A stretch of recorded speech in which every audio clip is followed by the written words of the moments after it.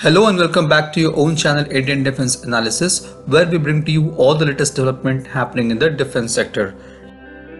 The recent tender document by DRDO is highlighting that organization has started working on a new hypersonic missile. The tender was released for fabrication and supply of a hypersonic wind tunnel model as per DRDO's specifications. However, the most interesting part of the tender is its description, which says fabrication and supply of hypersonic wind tunnel model for KV. However, it is not clear if KV is kill vehicle or a kinetic vehicle. It appears to be a hypersonic glide vehicle which can be launched from a ballistic missile.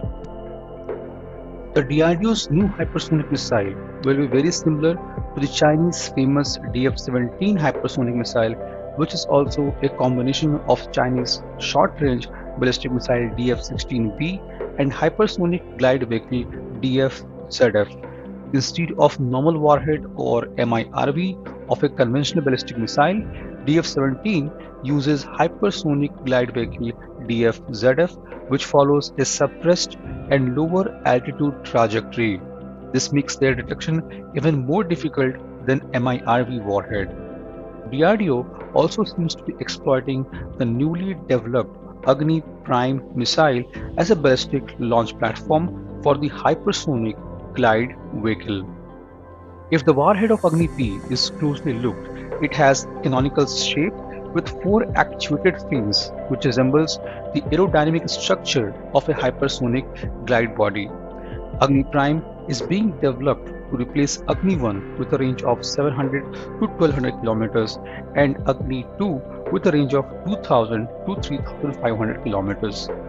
It will also complement Agni-5. The Agni-P weighs 50% lesser than Agni-3 and has a new guidance and a new generation of propulsion.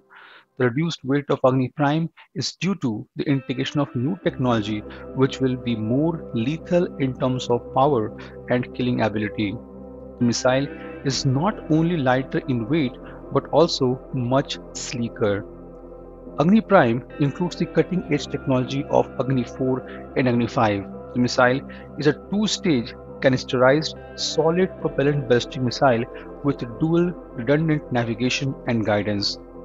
Both stages have composite rocket motors and guidance systems are equipped with electromechanical actuators.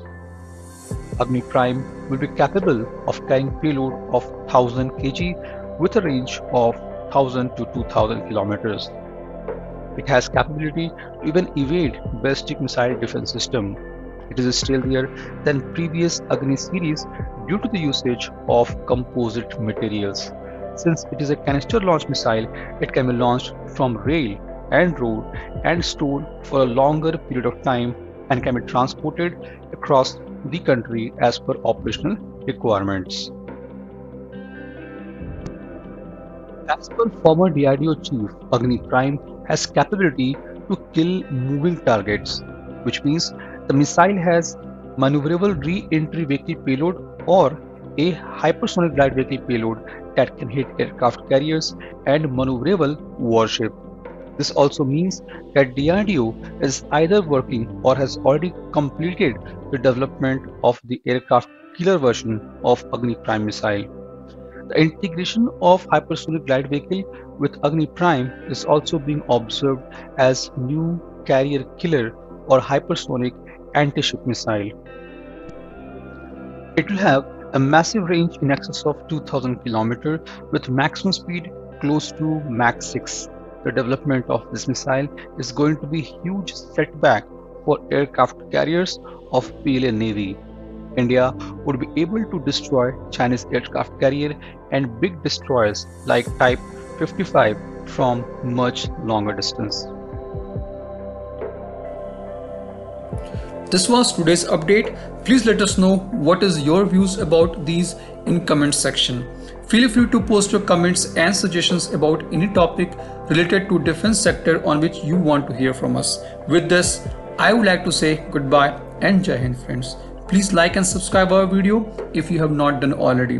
We will be soon back with more interesting and amazing development happening in defense sector.